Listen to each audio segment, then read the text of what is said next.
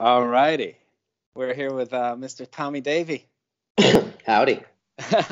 Dude, you're standing behind you is like gypsy jazz guitar porn.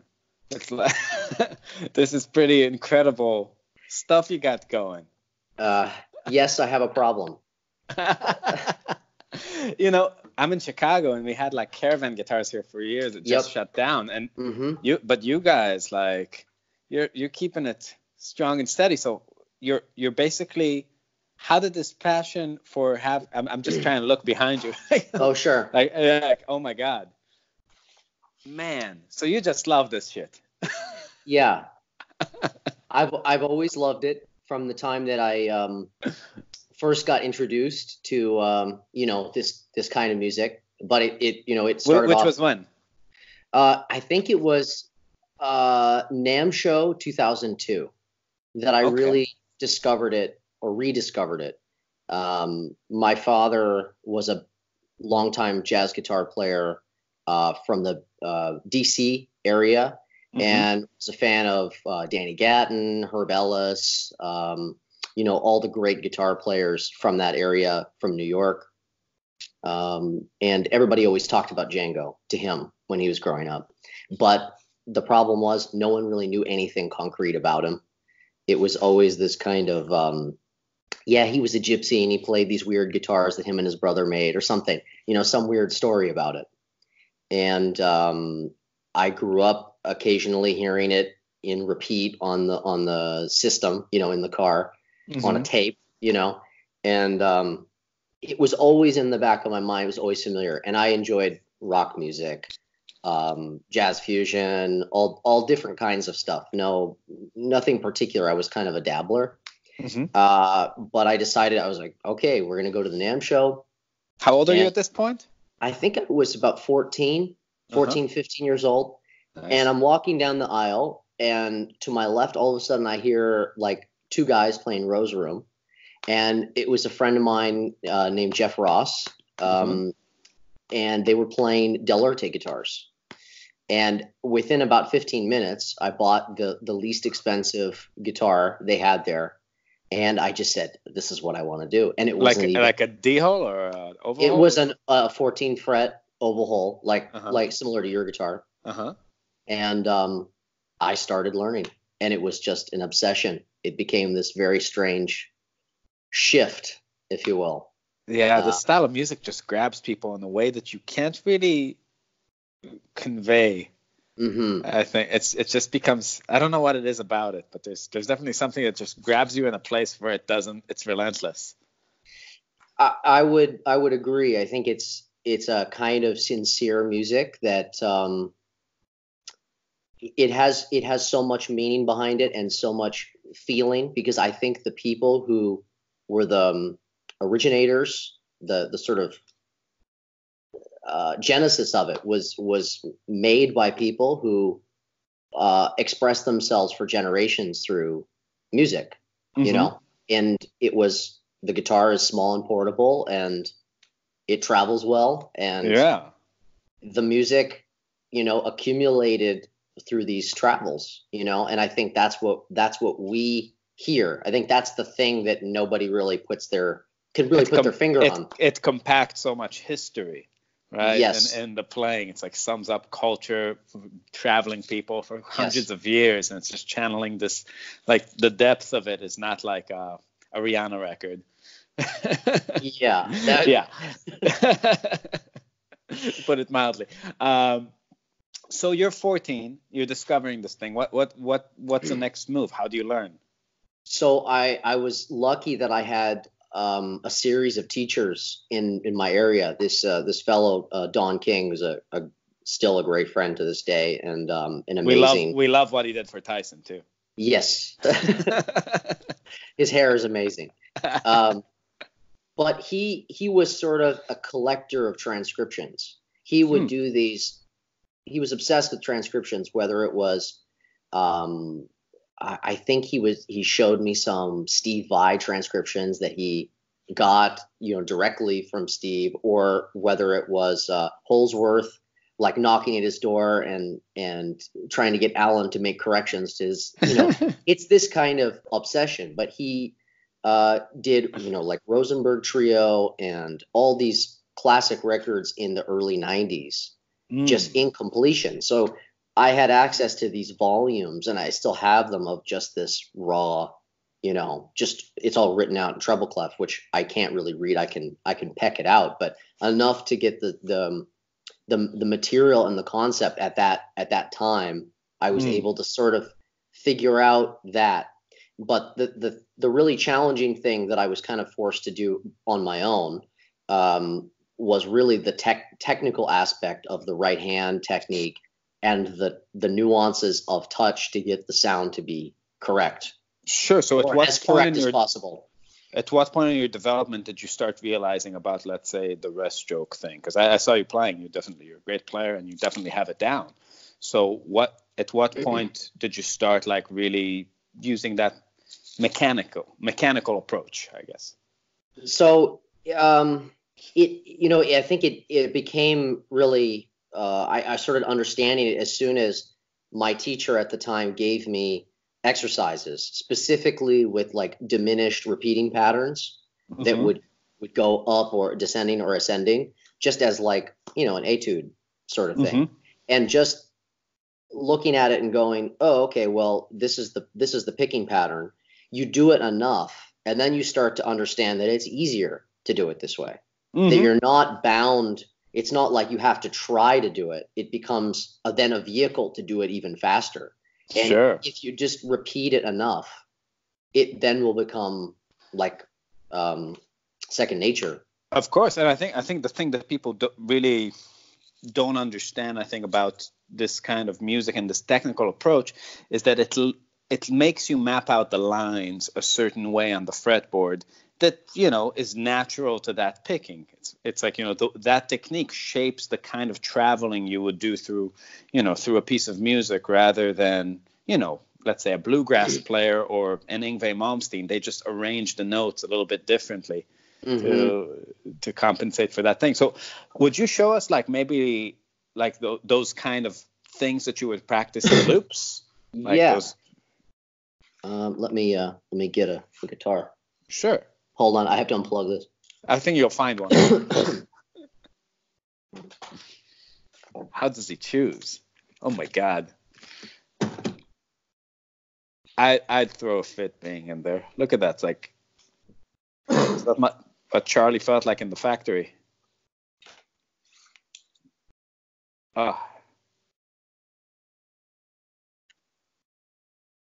Okay, we're back. Yeah. This thing's a little short. I was just telling everybody that I'd throw a fit if I was like just turning around being like, how do you pick one? Yeah, it's terrible. But can you bend our screen a little bit so we can see your hand? There we go. Yeah, perfect. So have the world's shortest headphone cable.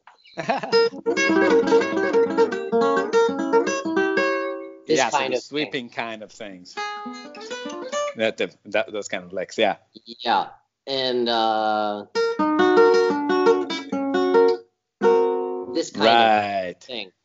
So the sweep, it started with like those 3-string sweeping kind of deals. Yeah, but later, once you have this kind of thing, I think the thing, and I'm sort of remembering this now, the really important thing was learning the waltzes.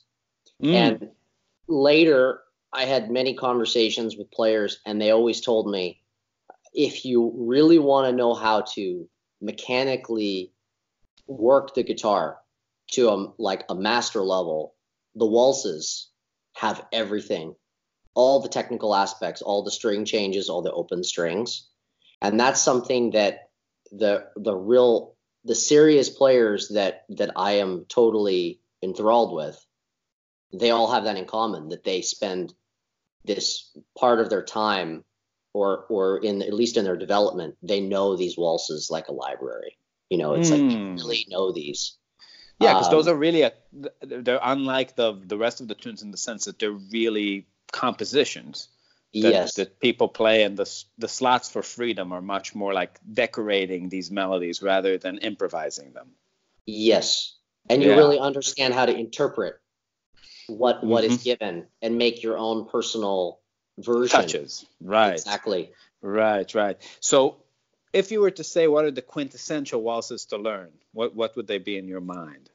So I would definitely suggest the Montan Saint Genevieve, which is Django's waltz. That one. Maybe Chez Jacquet, which is like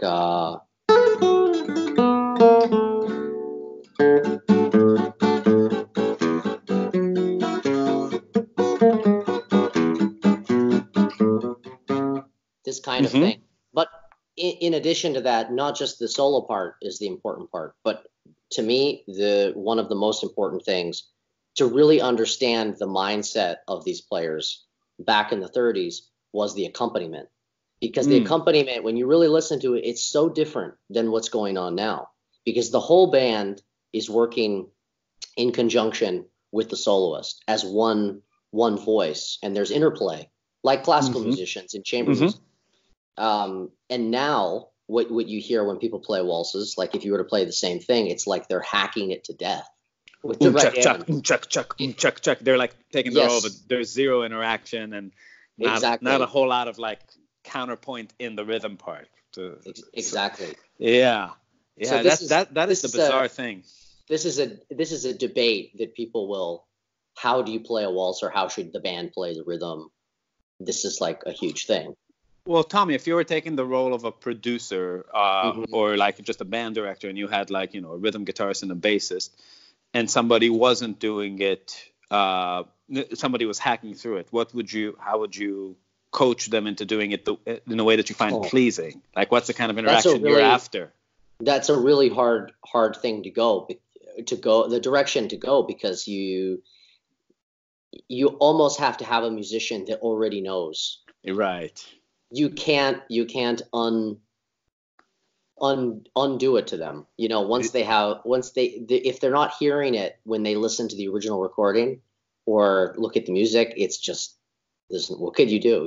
Yeah, well, that's always, I think the frustration most people have in any style of music with bandmates is like when somebody does not understand a certain aesthetic, you try to like mold the person to become an improved version of themselves. But it's a lot of times you hit the nail on the head. It seems that if you're looking at the big picture and you can't recognize the details that make it tick, nobody can point it to you, right? It's like pointing at a color and being like, that's blue, and the person's like, no, that looks orange. It's really hard.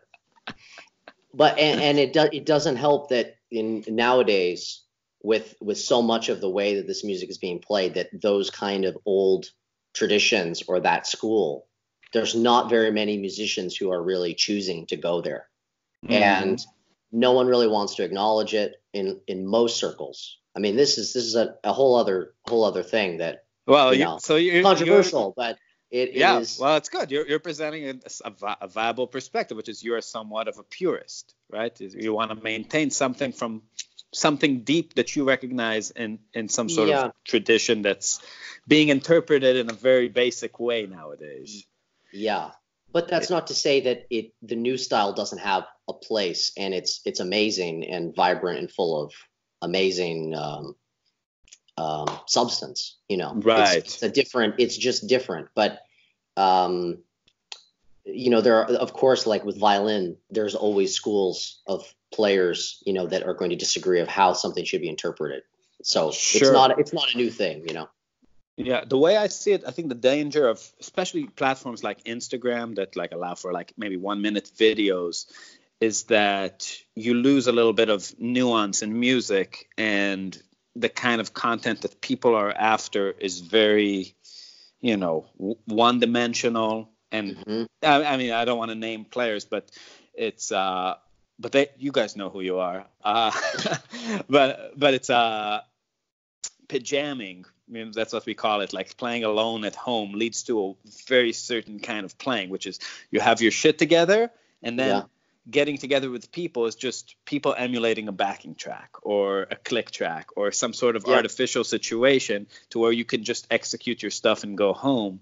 And these people, like Django himself and those people, they were just guys hanging out, creating a sound. So everybody did whatever they could to just work into this really intricate weave this intricate picture together. Yeah, absolutely. And you're definitely right about that. I mean, that's the big difference that when I first really experienced, sitting 2 feet from a guy, just completely playing the living shit out of the guitar. For me, it was just eye-opening because I was like, wow, what I'm being told is not the way that you get here. Oh yeah. And that's a whole other, there's that osmosis aspect to this music that is so important. That I feel like just sitting and watching it, not even in the beginning, I was lucky that a lot of the way that the workshops that were set up in the United States, at least at festivals, it wasn't really a holding a guitar in your hand type of exchange with the presenter of the workshop. It was very much like you're lucky enough to sit in the room with the guy and hear him play for 35 minutes. And at the end of recording that and really seeing it, you have the opportunity to observe it naked with no rhythm behind it or anything. And you start seeing, oh, that's how it's done.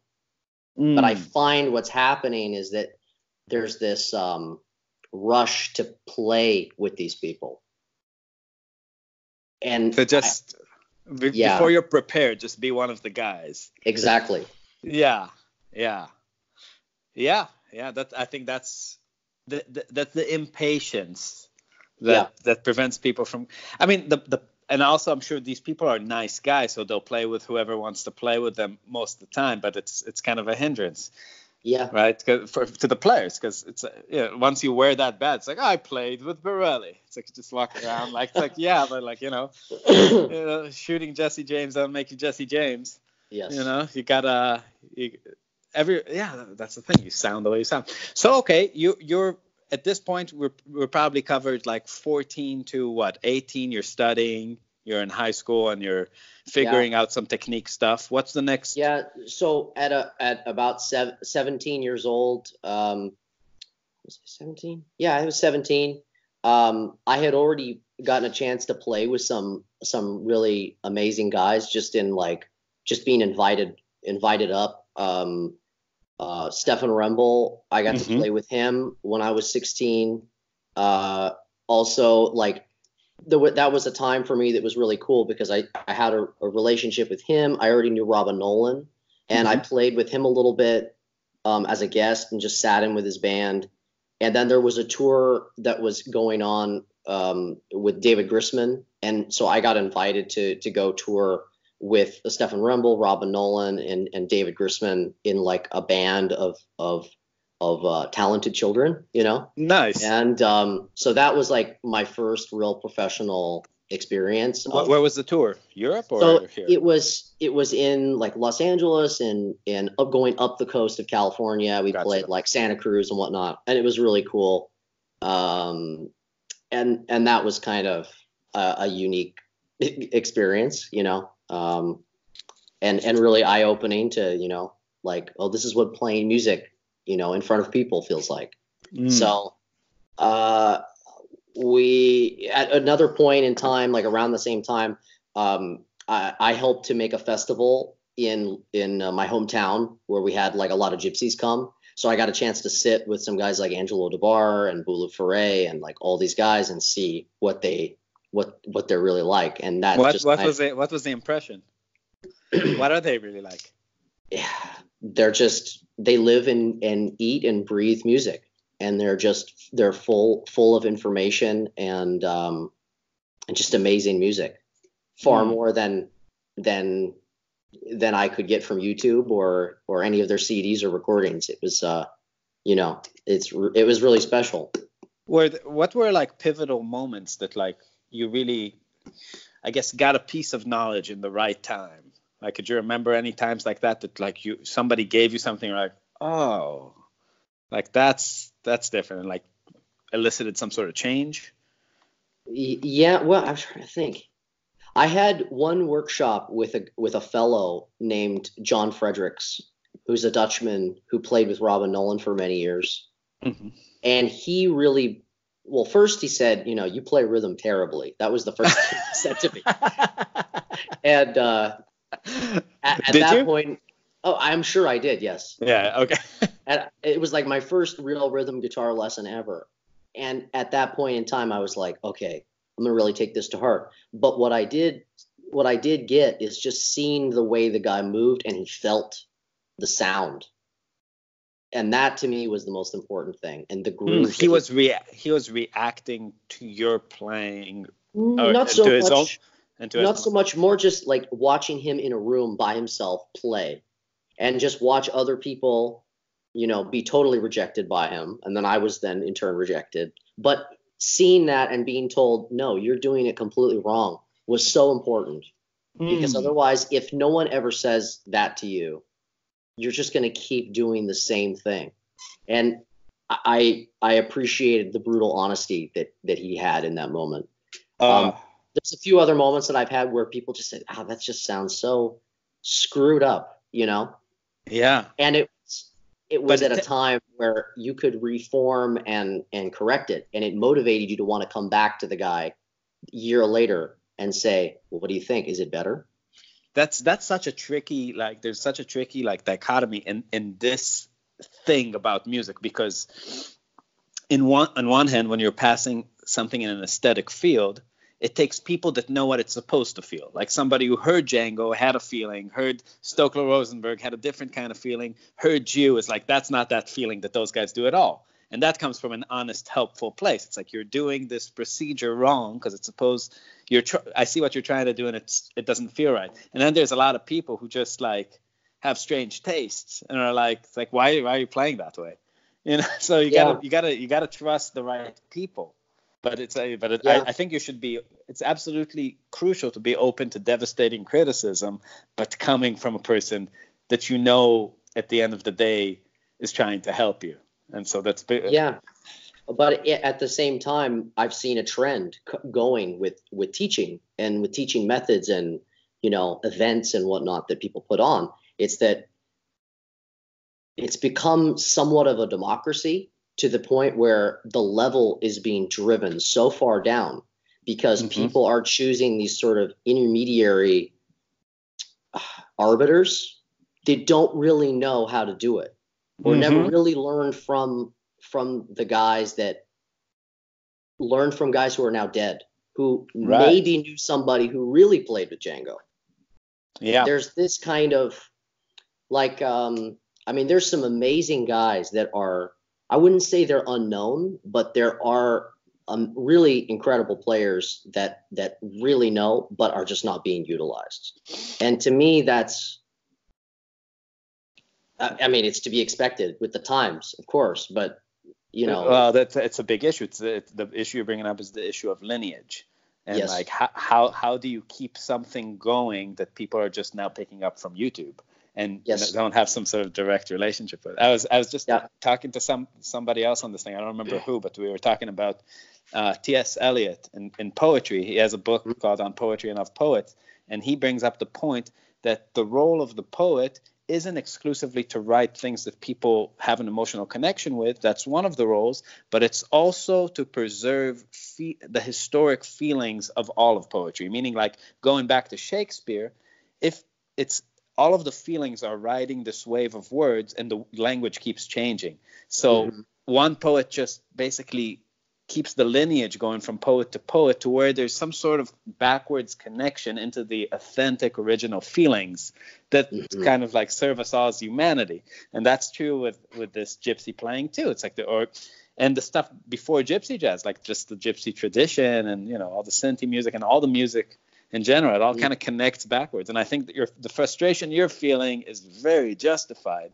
because you can definitely buy a ticket to a lot of shows right now where you end up leaving feeling absolutely nothing. And that's a broken machine, because you should feel something. Yeah, and the interesting thing is that a lot of these people who, when I started and really getting into this, and I would go to a festival, it was like the who's who of everybody. But Mm. now these people are becoming harder and harder to market. Yeah. For a lot of the festivals, so it's kind of this is kind of determining the way that things are going.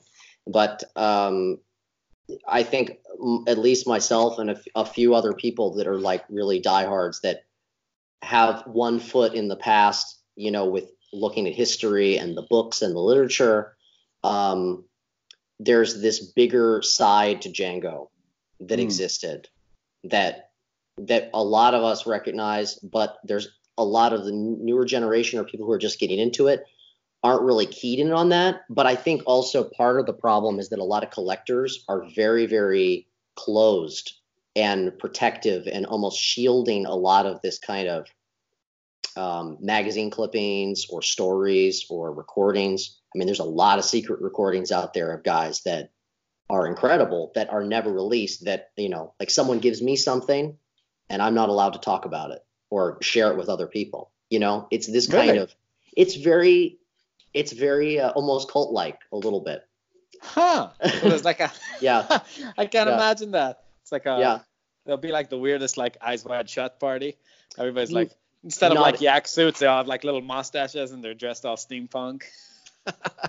Yeah, I mean, you could describe it that way, but it's in some ways it's justified because at least it leaves things in a pure place where the people who are enjoying this and are purveyors of that can protect it in a way. Yeah, but it's keeping something sacred in a very digital environment. Yes. Yeah. And it's funny. I mean, it is a little bit of a, we all wear funny hats who play, gypsy jazz to an extent. Right. Well, some people go all, it's very, to me, it's strange to see, but some people really take it to this place of like steampunk almost, to where it's like really, I'd say, infused with their personal life in a complete way, right? It's like some sort of 30s revival movement almost. Yeah, there's this kind of wear wingtip shoes and a Edwardian collar and the whole bit, which I could appreciate that. It's cool, but I find that this stuff it's almost timeless, that you don't even need to do that in a lot of ways to make it. The music artist doing it for you. Yeah. Well, that's great. So, okay, now you're 17. You had a big tour. You met a bunch of famous people, getting tips. What's the next stage? So the next stage was just making a lot of trips to Europe and really seeing a lot of the various guitar players in Paris that were like mid 2000s that were playing in Paris, like Moreno, Angelo DeBar, Titi Demeter. Gosh, I mean, I'm and are blanking. you just going to shows? Are you studying with these people? What are your trips like? Little vacations? Are you living there? So I went with my dad, and we just sort of went, to meet up with Angelo because we knew him from the United States when he was there. So he invited us to a couple concerts, and we went around and saw that. We went to the Shop de Puce, the flea market area. I started visiting guitar shops, and that was really important for me, kind of a catalyst, because that's what sort of got me really interested. As soon as I saw the shops and how amazing they were that sold these kind of guitars over in Europe, I was kind of inspired and always had it in the back of my mind. But I didn't really do anything about it for a long time because it just, there's other things, and I was more focused on the actual playing of music and study. How amazing are they? Oh, they're incredible. It's like it's this kind of romanticism around the lore of these guitars, around the story of these makers who have almost, I would say, an equal as important importance in the evolution of what we call gypsy jazz as the players themselves. because with the players suggested to the makers, and the makers made instruments, and it's the kind of shaping of the sound and the kind of accidental discoveries that were made. It's very much intertwined, because there's no other kind of guitar that really has this really deep connection. Because when the guitars were originally developed, they were almost classical guitars, concert instruments. But the inventor of these guitars, Marion McAfee, never really anticipated that they would be so strongly adopted and embraced by this group of jazz musicians. Yeah, it's unbelievable. Yeah.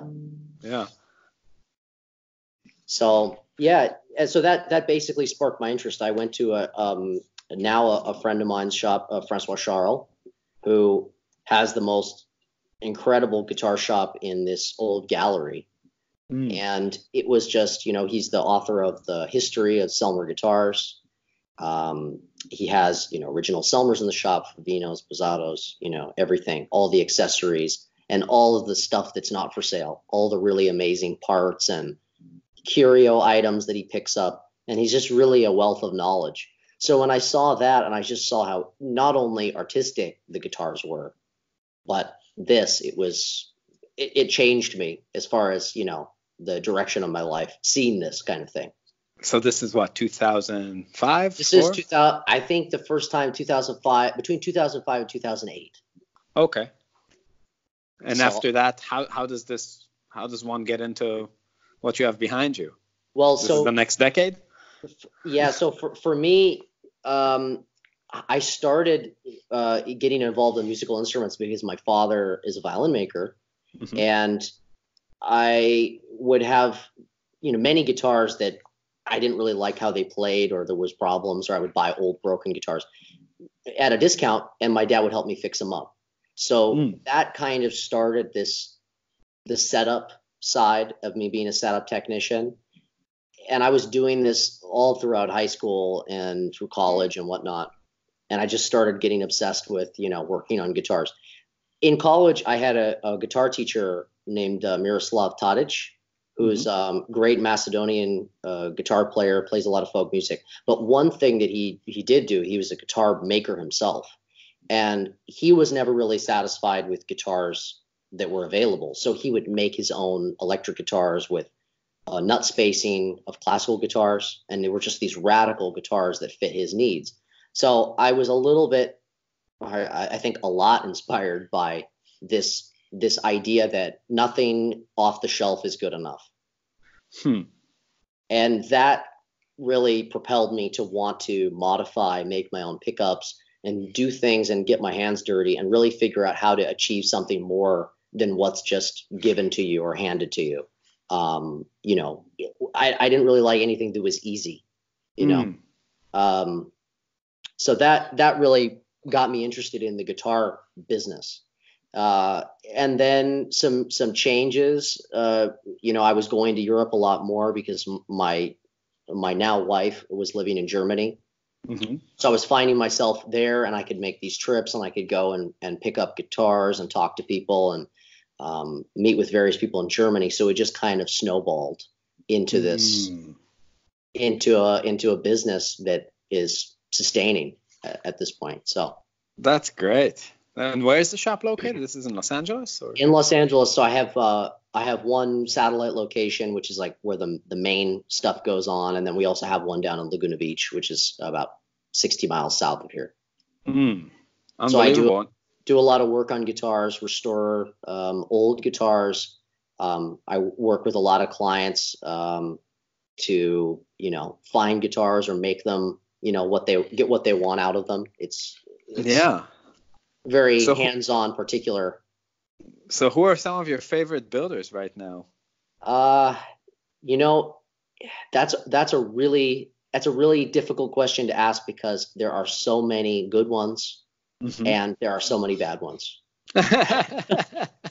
But how about like three standouts that just you have like a fondness for the.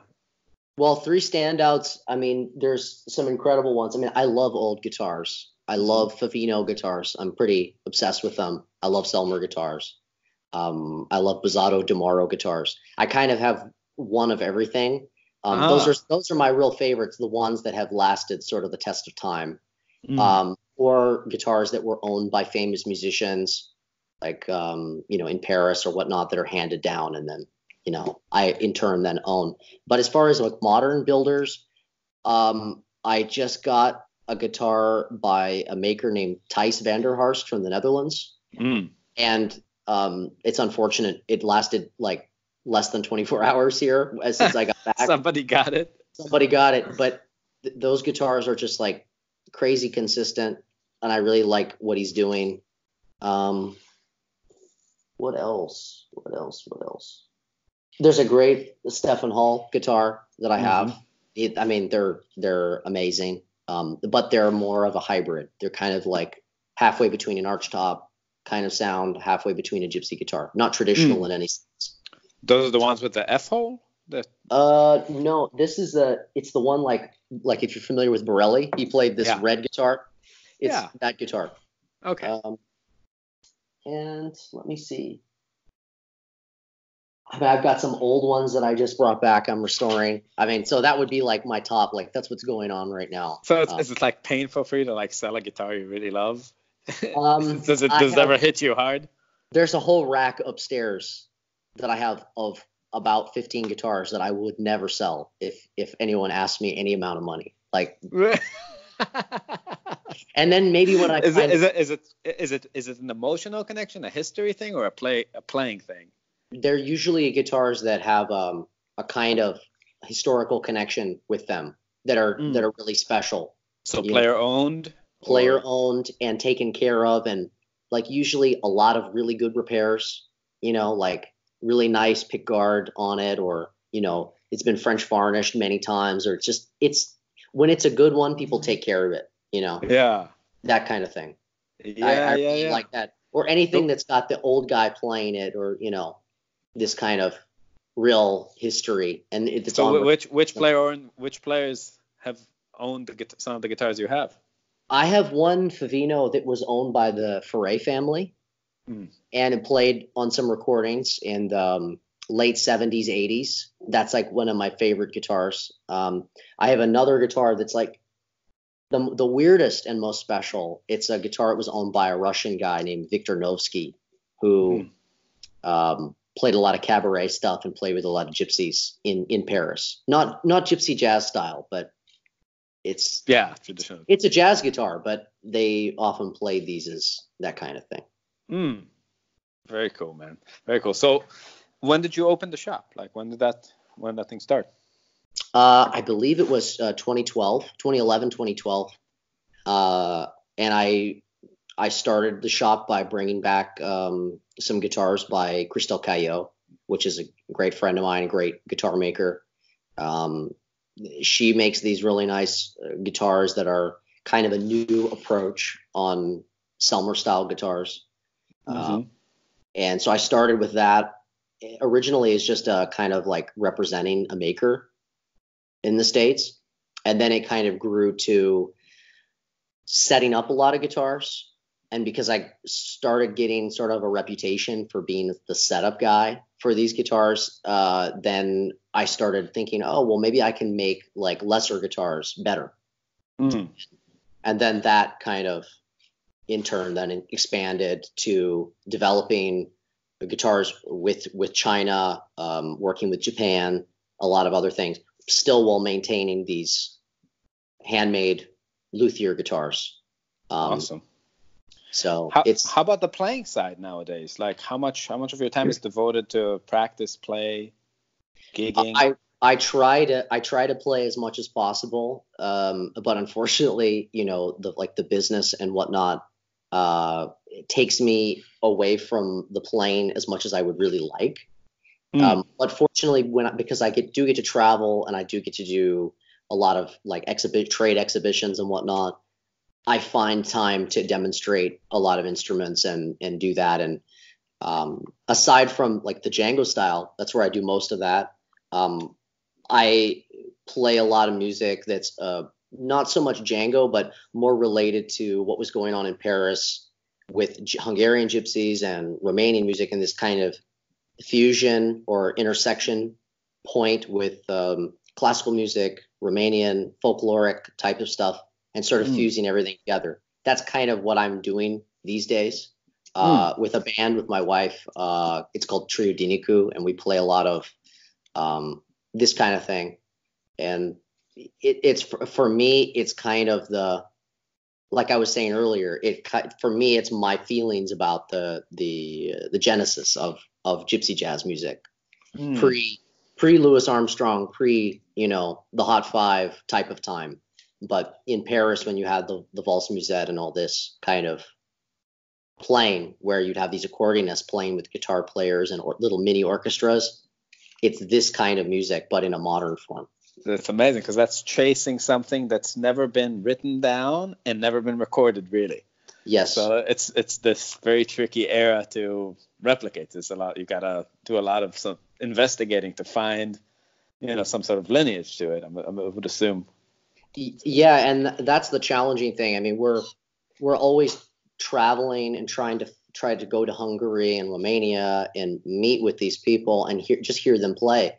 And that's something that's a whole other thing that I discovered along the way, that there is these schools of guitar players from Hungary and Romania that are absolutely incredible, mostly undiscovered, that play their own kind of jazz. They're gypsies, but it's very it's complicated to explain, but it's really it's in what sense is it jazz?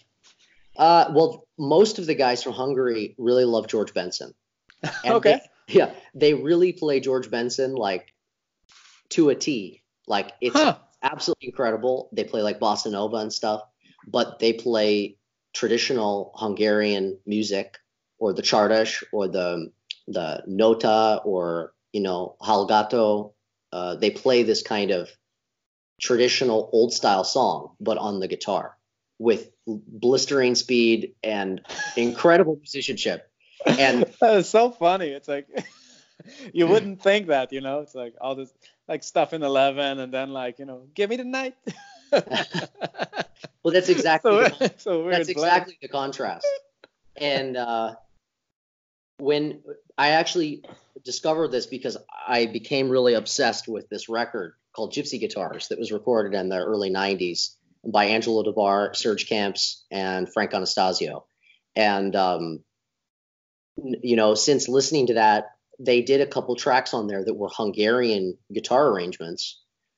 Interestingly enough, they recorded all the violin parts, what was originally violin music, in the wrong key. So it irritates a lot of Hungarians who are purists, but I sort of started picking that apart and trying to learn this kind of gypsy guitar style that played the Hungarian music in a gypsy jazz format with the bass and two guitars. So knowing the counter melodies, the bass line, walking bass lines in conjunction with the bass and the guitar. And when I got a chance to sit down with Serge, he started teaching me these fingerings and the way that you play this and the right hand technique and playing the offbeats. This kind of, instead of, I'll show you. So instead of, gypsy rhythm, this kind of thing. Yeah. So alternating bass line chord, bass note chord, bass note chord. Exactly. So you're playing alternating the bass, and the bass is moving while the bottom half is shifting or playing that, Yeah, exactly. It's so funny because it's like, I'm from Israel, and our traditional Israel, like we're a new country, but in the 40s, my family's from Romania and Lithuania, so everybody came from those kind of not everybody, but a lot of people came from Eastern European countries, and our early music from the 40s is basically whatever was happening in Europe folklorically. So yes, we call it the hora, we call it the mcha. It's like that's the mcha, like that's the beat for everything, bass note chord kind of thing. And it's so bizarre. Like the bizarre thing is to think that, like, which is your bread and butter. Learning this is that Django didn't invent all this stuff. He was mixing it. He was really like a fusion guy, like bringing jazz into it, but doing the real exploration of what was going on in Europe, before all that. And to me, that's the mind-blowing thing about coming up in the States. Everything here is so blues infused, and they came up with this whole other like folkloric tradition that has nothing to do with blues. It's a totally different system, but it has this kind of color, to it. There's this kind of element that I think dictated what Django was. There's definitely, you don't hear it harmonically, but the way it's being played and the way it's interpreted is so apparent if you have a background in listening to Romanian music, music from Moldova, Ukrainian music. There's this folk element to it. It's kind of folky. Yeah. But it's kind of hard to put your finger on what it is. But it's there. And I think that's part of what makes this music attractive to people and addictive. Yeah, very, very, very universal. And it's just being deep and being somehow connected to something archaic, right? Like some sort of first music. Yes. Yeah, I mean that's really like the thing about people too when they speak to you. Like if there's some sort of depth to them, it always seems that it's not really something that they came up with that you're attracted to. It's some sort of connection they have with something. Yeah, and that thing tends to be history or some sort of accumulative wisdom. Right? Yeah, I definitely. Okay, so where can we find your stuff online musically? Sure. Well, you can find what I do musically on YouTube. If you search me, there's various videos of me in various situations playing the guitar. That's great. How about you and your wife's music? This you can check us out at Trio Dinicu. So it's TRIODINICU.com. You can see me demo most of the guitars at djangoguitars.com. That's awesome, dude. It's so incredible what you're doing, and I really like. If I know the people watching this, they're already making plans for like, what the fuck is that thing behind his ear? Like, I want to take that one. Well, a big part of like what I do here is the business in turn fuels the collecting and preservation of a lot of things so that people can enjoy them open source. That's the other side of things, that I have a lot of interactions with guitar makers and whatnot. I do this to fuel the passion. Yeah. So it's, on the wall you see behind me, there's original Selmer molds and parts and, things that a lot of other people aren't interested in, but, we try to preserve it in such a way. And, we always welcome people reaching out in conversations and, sharing of information. We're totally open to that. So that's awesome. I mean, I feel like I just went on a play date with a kid who has much superior toys, and I'm walking home all jealous now. That's fucking awesome, dude. Well, thank you so much for your time. Oh, thank you. Everybody's gonna love it. And yeah. This is gonna be great. Well, it's a great conversation, and I hope it opens people's minds to more of what this music has to offer. And I really appreciate you thinking of me and of course, thank you. I look forward to talking to you off Skype, because this is really the first time we've ever talked. So yeah. Well, we're gonna make it a habit. You'll be back too. Awesome. Okay. See you, Tommy. Okay. Nice chatting. Cheers. Bye.